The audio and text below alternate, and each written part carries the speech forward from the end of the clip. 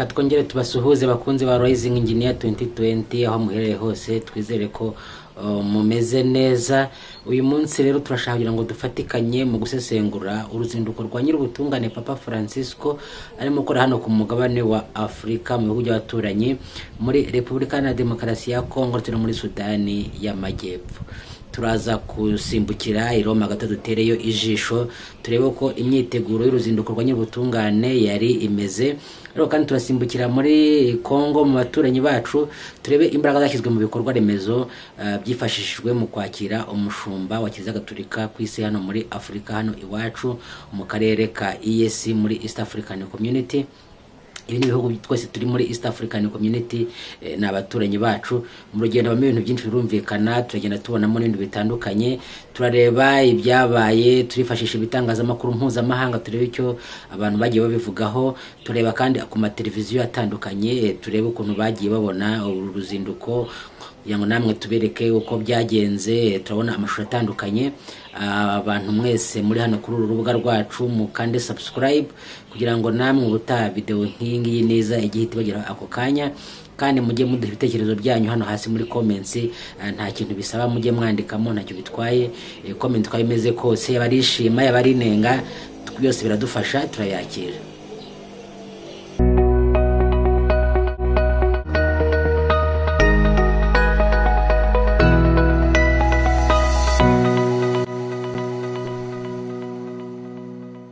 Mu gusesengura ibyo urugendo reka duhere ku myiteguro uko yagenze, igihe uruzinduko rwatangarijwe n'igihe rwabereye, ndetse n'ibikorwa remezo biteganyijwe kwakira umushumba wa Kiliziya Gatolika ku isi hano muri Afrika nyir'ubutungane Papa Francisco muri Kongo.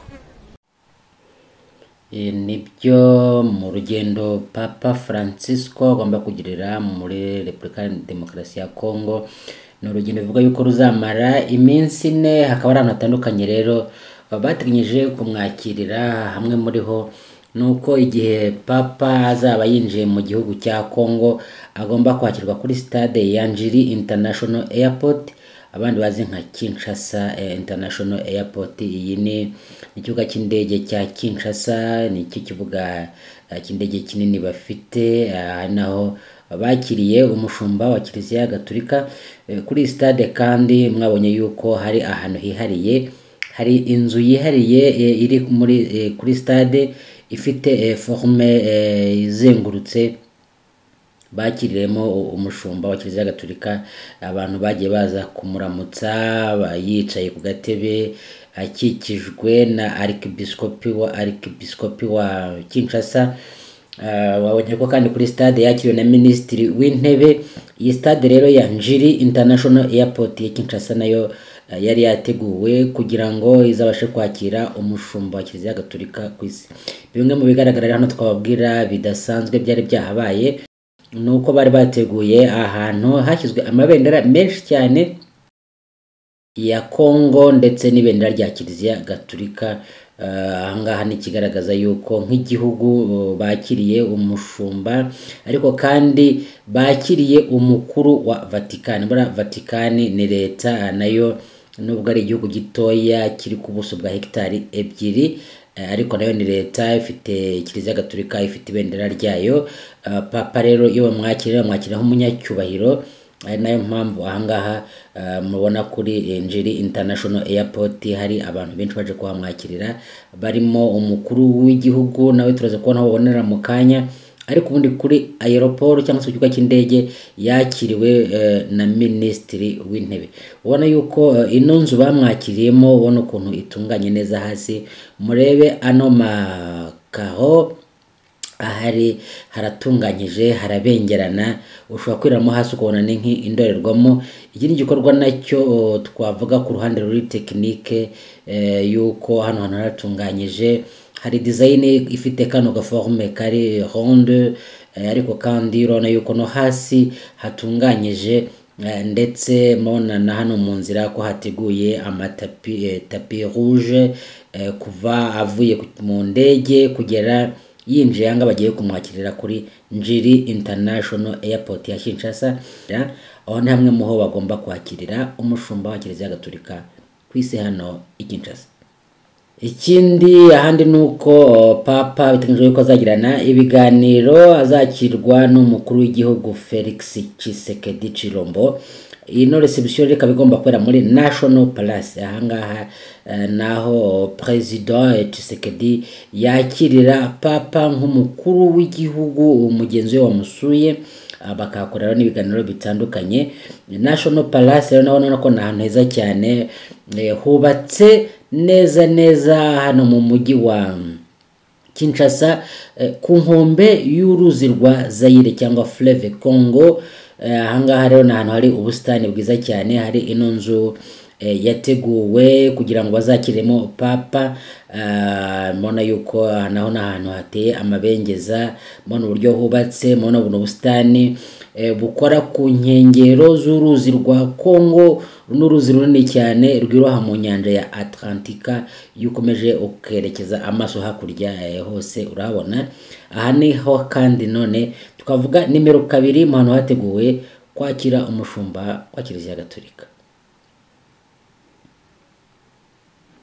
Muri ubusitani rero kandi twajya tuyoko ariho papa azakorana inama n'abandi banyacyubahiro bari muri Congo, harimo na societe civile ndetse n'abahagarariye imiryango mpuzamahanga n'ibihugu byabo mu gihugu cya Congo. Nabo bazagana hano muri National Palace cyangwa se muri iyi nzu iri hano Kinshasa ku nkengero z'uruzi rwa Congo yitwa National Palace.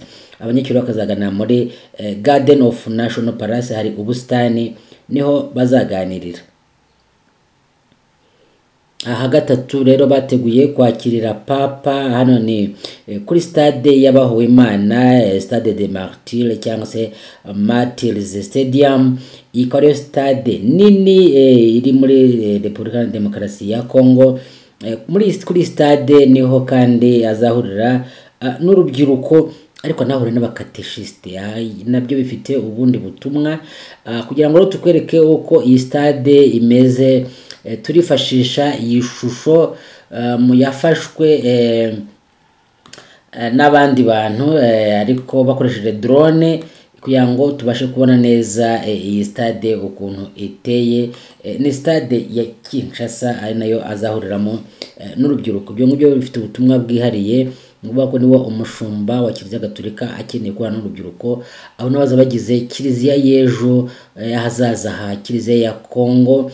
Kandi nanone akabona n'abakateshiste mu by'ukuri bashinzwe kurera abakristo Gatolika hariya muri iriya Kiliziya ya Congo DRC. Abangaba rero bakazabona hano kuri Stade des Martyrs iri Kinshasa.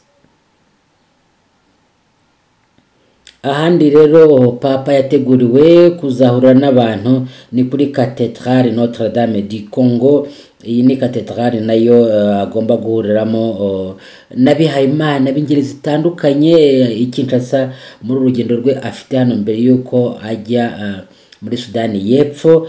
Ahangaha azavugira isengesho, azahuza ni inama izamuhuza mu buryo bwo gusenga, ariko burabonaho n'ibiganiro n'abihayimana. Mbere na mbere zabona harimo abozabonana nabo, harimo abapadiri birumvikana bihayimana Gatolika abagomba korana nawe, ndetse n'abandi bari muri urwo rugendo rwo kwihimana.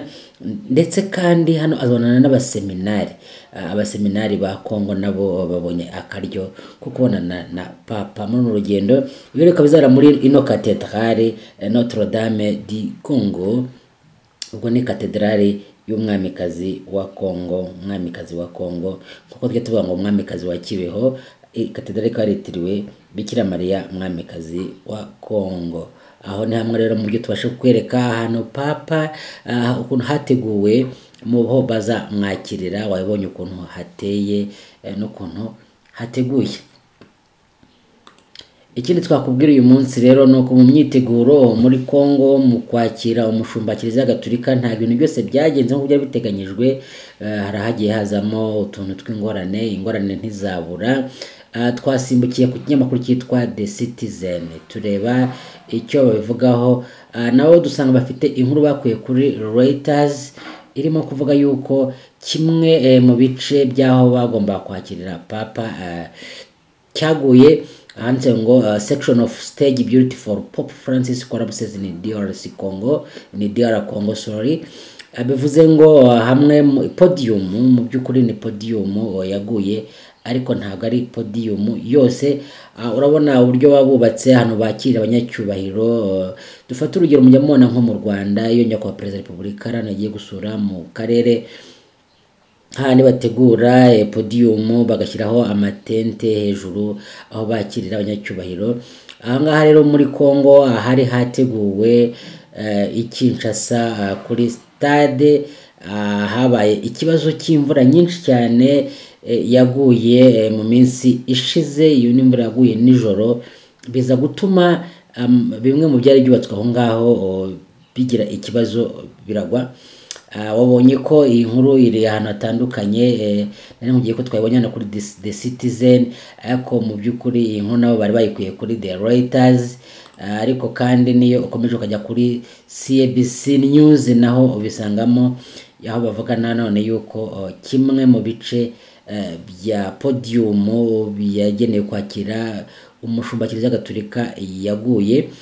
Mu by'ukuri twibuke yuko na Papa ubwe mbere yuko atangira uru rugendo rw'Kinshasa yasabye abakristo b'isi yose kuvuga amasengesho. Abantu bagiye bitangaho commentaire zitandukanye. Murabizi abantu bavuga bati muri Afrika no kwitonda, nujyayo hari ibibazo by'umutekano muri Congo, ariko kano kantu ko abaengineer ngira ngo bahure n'ibibazo bikomeye cyane, kuko niyo byabaye commentaire cyane. Abanyekongo banenga abaengineer bari bubatse iyi podium, ariko bananenga leta ya Congo cyane, bavuga yuko ashobora kuba bitaragenze neza mu gutanga isoko. Izo ni commentaire abantu batangaga bavuga ati iri soko ryatanzwe gré nuvuga ngo ntago ari ibintu byafashe umwanya, ahubwo bafashe umuntu baravuga bati reka tubikemure, hanyuma abantu babyubaka huti. Ariko mu by'ukuri nkeka ko icyabiteye ni imvura yaje kuza irimo umuyaga mwinshi, inkubi y'umuyaga iza guhitana ibyari byubatse hejuru. Ntago ari podium yo hasi, ahubwo ni ibyo hejuru. Umuyaga wahungabanyije igice kimwe, ariko abayobozi barahasuye bemeza yuko nta kibazo, ibintu biri busubire mu buryo kandi mu gihe cya vuba. Akoreho ni nka incident iba yabaye, aho kandi dushimira Imana kuko byabaye nta bantu barimo. Umushumba wa Kiliziya Gatolika Papa Francisco atari yahagera, ngira ngo byari kuba tuvuga andi makuru atari meza iyo bijya kuba uwo muyaga, iyo nkubi y'umuyaga yaje, iyo mvura yarimo inkubi y'umuyaga yaraguye bigahitana kiriya gice umushumba arimo, ngira ngo byari kuba ari ibintu bitari byiza.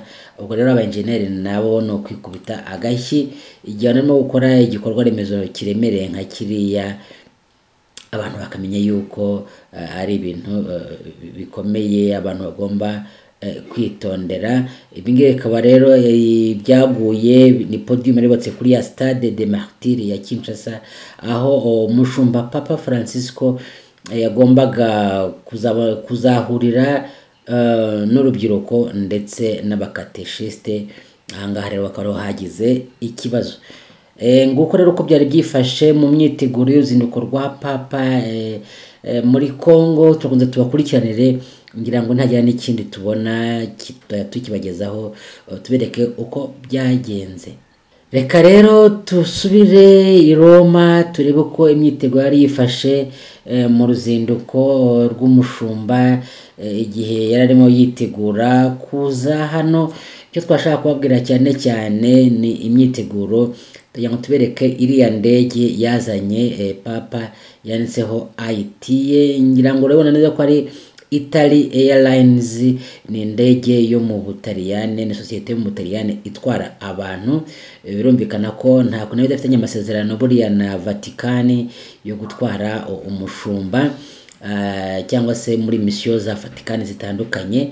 Iyi ndege rero ikaba yavanye Papa Roma, Vatican, avuye Vatican ifata indege Roma igomba kumuzana i Kinshasa kuri Njiri International Airport ya Kinshasa. Ahangaha rero icyo nashaka kwereka, icya mbere ni uburyo iyi Boeing iteye, n'ara amabara iteyemo. buriya iri bara ryijimye ni ibara ryiza cyane ku ndege kuko mu kirere bifasha, nubwo ubundi abantu batarikunda kuko riba ritagaragara wenda nko kuribona mu ndege mu kirere bikaba byagorana, ariko iri ni ibara ryiza cyane ko rigabanya zimwe mu mpanuka zishobora kubera mu kirere nko kuba indege yakubitwa n'inkuba. Iri ni irangi ryiza cyane. Ikindi najya nkwereke ni uburyo hano ino ndege mu guhaguruka, ni uburyo hano mu kwinjiza nyir'ubutungane Papa Francisco mu ndege. Hano urabizi ko afite ikibazo cy'uburwayi bw'amavi, ku buryo nko kuba yazamuka esikariye ari ibintu bigoranye cyane. Ubona rero ko hano hari aka kamodoka kifashishijwe gafiteho kuba baramushyize mu kagare, hanyuma bakamwinjizamo kakamuzamura kakamugeza neza ku muryango, akinjira mu ndege n'akagare ke bitagoye. Ahangaha rero ngiye nkaba nabikunze cyane kuko ni uburyo bwihariye bwo kwita ku bafite ubumuga. Ubona ko umuntu abaye afite ubumuga bw'ingingo, bw'amaguru cyane cyane, bitagorana kugera hari ahantu. Ubwo n'abandi bategura ibikorwa remezo mu bihugu bitandukanye muri Afurika n'iwacu mu Rwanda, nabo ibintu abantu bajya babyitaho mu gutegura uburyo bwo gufasha abafite ubumuga. Kandi nako kuri kano kamodoka nzeho ko ari zero gas emission, niba ngo nta carbone abantu barimo gushaka yuko ibintu bigenda bitera carbone. Urabona yuko Papa nawe uburyo bamushyize mu ndege byamushimishije, ubona ko arishimye, aragenda aganira aseka. Ikindi kandi nakubwira ahangaha n'uwakurikiye urebe neza, ni uburyo ino modoka isunika indege. Niba mwarebye neza indege mwabonye ko itagira retroviseur, ntabwo ushobora kureba inyuma. Nkeka ko itagira na vitesse z'inyuma ko tuvuga mu modoka ngo bashyiremo reverse, ahubwo iyi mashini cyangwa se imodoka barayizana bakayishyira hano ku ndege, ikaba ariyo isunika indege ikayisubiza inyuma, hanyuma yamara kuyishyira mu murongo, wayo ino modoka bakayikuraho, hanyuma indege ikabona gufata ikirere. Ubona rero yuko nabyo ni ibintu byiza cyane. Ubona rero indege ya Papa irahagurutse, ifashe ikirere, agiye muri DRC cyangwa se muri Congo Kinshasa. Turabonye turakurikiranire uru rugendo, ngira ngo ntagira n'ibindi tugenda tubona byafasha kunguka ubumenyi turebagezaho. Tubashimira ko mwadukurikiye kuri Rising Engineer 2020. Twabwire ngo turi kumwe namwe, turakunda tubagezeho n'andi makuru atandukanye muri si y'ubumenyi n'ikoranabuhanga. Mugire umunsi mwiza. Celles et ceux qui nous rejoignent pour vivre la visite du pape François en République démocratique du Congo. Vous le voyez à l'instant, le pape François, son véhicule vient d'entrer dans le palais de la Nation, qui est la résidence du président de la République depuis 2001 en RDC à Kinshasa, dans cette capitale.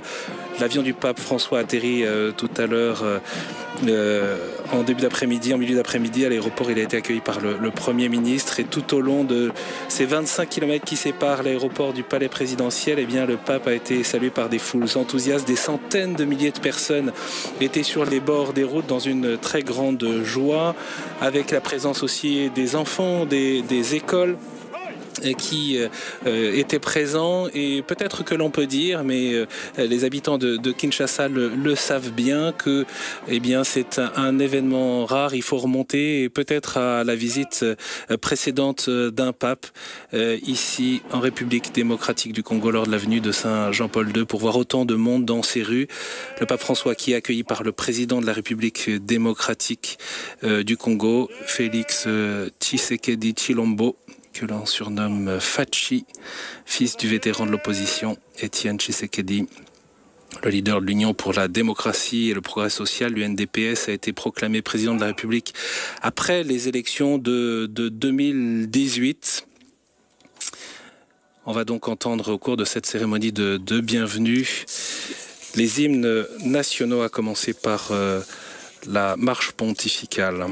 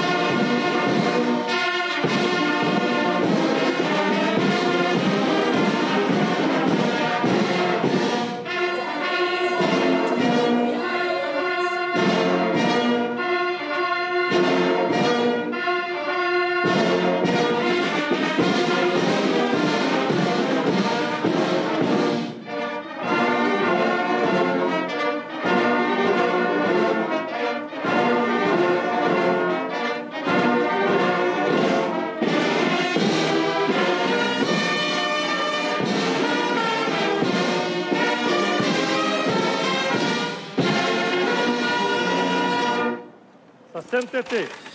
Voilà donc à l'instant l'hymne national congolais, Debout Congolais, écrit par le père Simon Pierre Bocquet en 1960. À l'occasion de votre voyage apostolique en République démocratique du Congo, je vous invite à prendre place pour la présentation des délégations. Le commandant détachement d'honneur, le colonel diplômé de stratégie de défense, Serge Monga. Amazon. Voilà les honneurs donc rendus au pape François qui entame donc cette visite en République démocratique du Congo. Je vous parlais de cet hymne national Debout Congolais, unis par le sort, unis dans l'effort pour l'indépendance, ce sont les paroles. Dressons nos fronts longtemps courbés et pour de bon prenons le plus bel élan dans la paix. Au peuple ardent, par le labeur, nous bâtirons un pays plus beau qu'avant dans la paix. Voilà ce que dit cet hymne national. Le pape François va donc saluer maintenant les délégations des autorités présentes ici dans ce palais des Nations.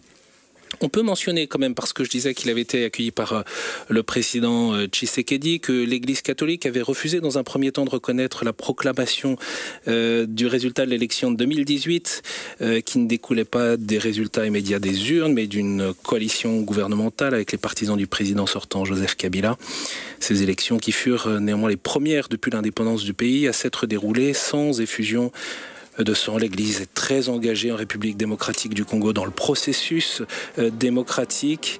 Elle avait d'ailleurs déployé en 2018 40 000 observateurs dans les bureaux de vote. Mais la reconnaissance de l'élection par la communauté internationale a poussé l'Église catholique à accepter cet état de fait. La question du respect du processus démocratique, évidemment, est un enjeu pour les prochaines élections présidentielles annoncées le 20 décembre prochain, en 2023, cette année. Donc c'est évidemment un enjeu pour le pays. En 2019, le président Tshisekedi était venu assister au consistoire pour la création comme cardinal l'archevêque de Kinshasa, Monseigneur Ambongo Bezungu. Et en janvier 2020, le pape François avait reçu en audience au Vatican le nouveau président de la République démocratique du Congo à la veille de la pandémie de Covid. Et c'est lors de cette visite qu'avait été entérinée une reprise de relations plus apaisées après le départ du président Joseph Kabila, donc en 2019, des relations entre les autorités de Kinshasa et le Saint-Siège. L'entretien avec le président Tshisekedi et le pape François avait débouché sur l'application de l'accord cadre signé en 2016 par les deux États pour définir le statut juridique de l'Église catholique en RDC. Un accord qui acte la liberté de l'Église dans son activité apostolique et les domaines qui lui sont confiés, notamment l'éducation, la santé, dans le domaine de la pastorale et de la charité. Il faut dire qu'il y a un immense défi dans le domaine de l'éducation en RDC. L'Église catholique tient plus de 18 600 écoles et lieux éducatifs jusqu'à l'université. Elle a également créé 2800 centres caritatifs et centres sociaux. Dans ce pays qui compte plus de 100 millions d'habitants, 73% de la population vit sous le seuil de pauvreté avec moins de $2 par jour. En RDC, pourtant, ce pays est pourvu d'immenses richesses qui sont accaparées par des groupes, des puissances étrangères, des multinationales avec des appuis locaux et des complicités au Congo qui en tirent bénéfice. Ces paroles du pape François sont évidemment attendues à ce sujet. On peut évoquer parmi les matières premières le coltan, le lithium, le cobalt, l'uranium ou l'or. Cela manifeste l'intérêt du monde entier pour ces richesses. Le coordinateur qui a préparé la voyage du pape, Monseigneur Ndaka, évoquait ces richesses en disant que le pape François, lui, ne venait pas apporter des richesses, mais précisément apporter un message de paix. Et avec son franc-parler, Monseigneur Ndaka invitait les Congolais à arrêter leur guéguerre, arrêter leur complicité avec les ennemis du Congo, les guerres fratricides. Et de fait, les combats ont encore lieu dans l'est du pays, et notamment dans ces zones où il y a des ressources minières très importantes. Après la délégation officielle des autorités, vous voyez, c'est donc la délégation du Saint-Siège qui salue le président Tshisekedi. On a aperçu l'archevêque de Kinshasa, le cardinal Ambungo.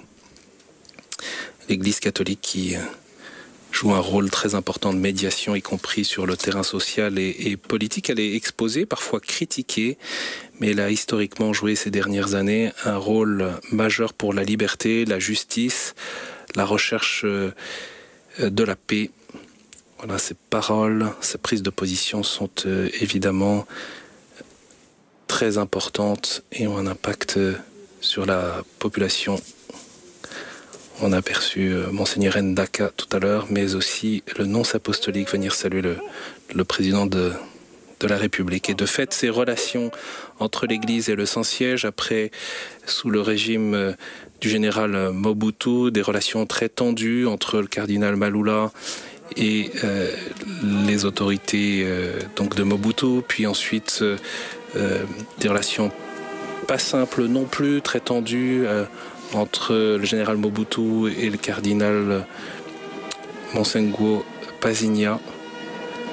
Voilà, c'est aujourd'hui plutôt l'heure de l'apaisement et du travail de la collaboration, et cette visite du pape François le signifie après les visites importantes du pape Jean-Paul II dans ce pays.